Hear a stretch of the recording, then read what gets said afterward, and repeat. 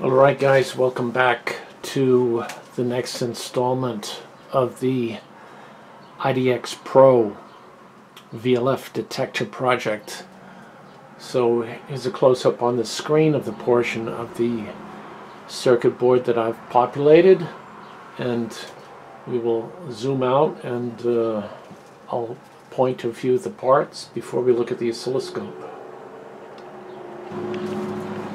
Alright guys, here's another shot of the transmit portion of the circuit, and one thing that I want to point out in this shot is the configuration here of the two capacitors, right?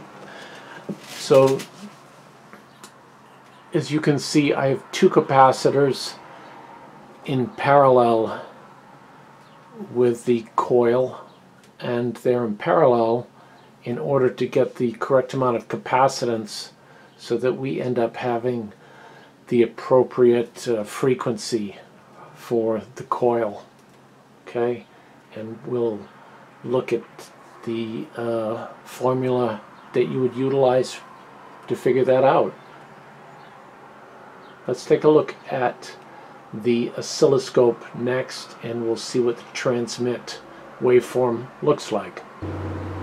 Alright guys, you can see on the screen we have a relatively nice sine wave, continuous, and we are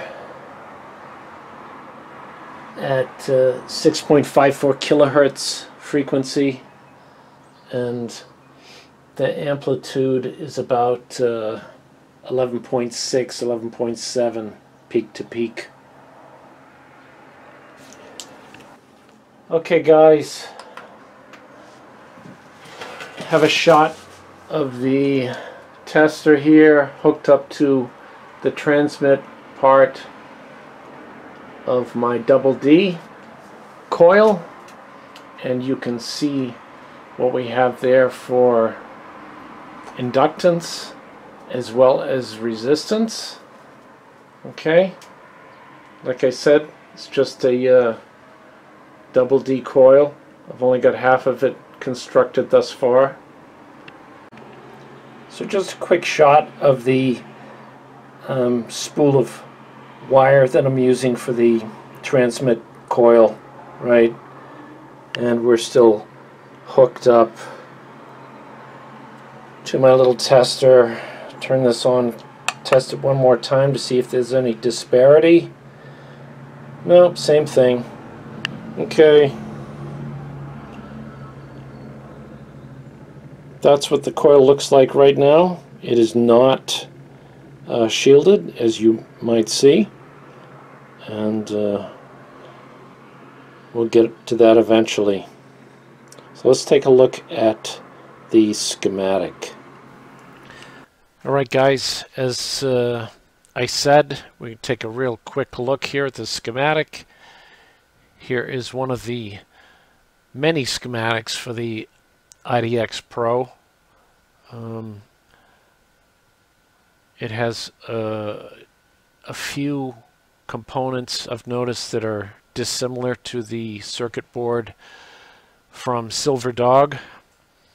It's who I got my IDX Pro circuit board from. So yeah,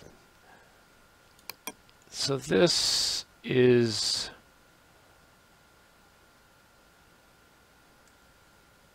approximately what we're looking at here for the transmit portion of the circuit, right?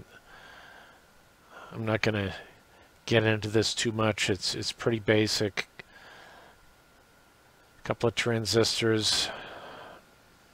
We see the capacitor and some resistors. Here's where we attach the coil and our capacitors that will tune. Okay, and I think that's about enough of that one. Alright, so let's take a look here at some of the generalities that are involved with making a DD coil for the IDX Pro. You can see this is pretty generic, and this is for a 27 centimeter DD coil, right? So this is assuming a few things here. It's assuming certain wire sizes, right? You have 0.7 here for transmit and receive 0.18.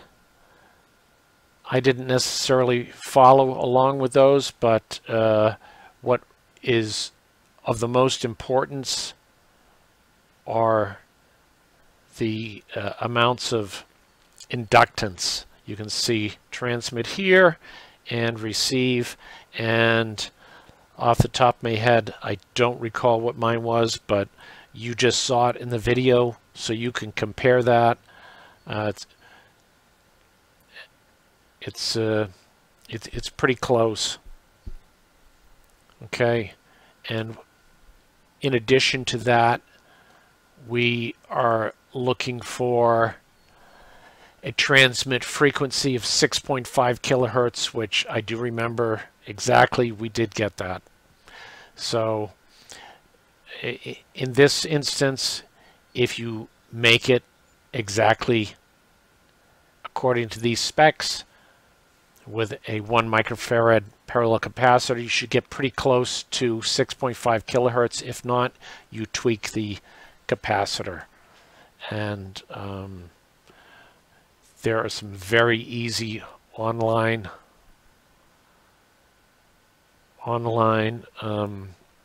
formulas that you just plug your numbers into and they'll do it all for you.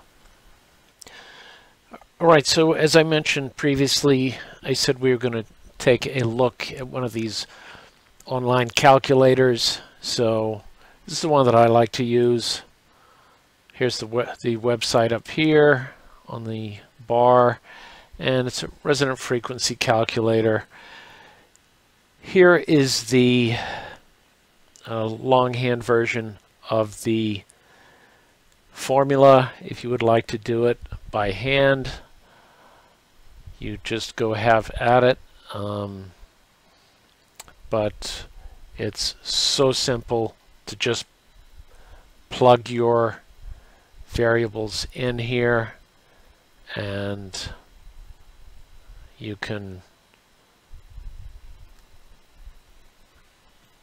click a button and there you have your resonant frequency. And there's various forms of it. You come down here and do the same thing.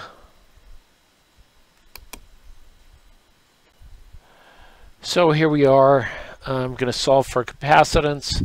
So 6.5 kilohertz, inductance of 570 microhenries, and calculate, and there we have 1051 nanofarads. So that's very easy. I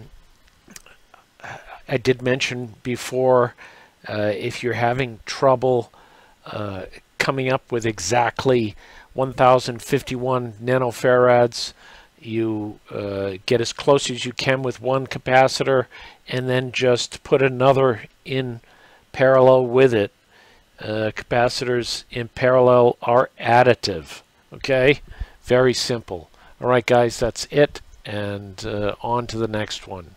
Thanks for joining me yet again.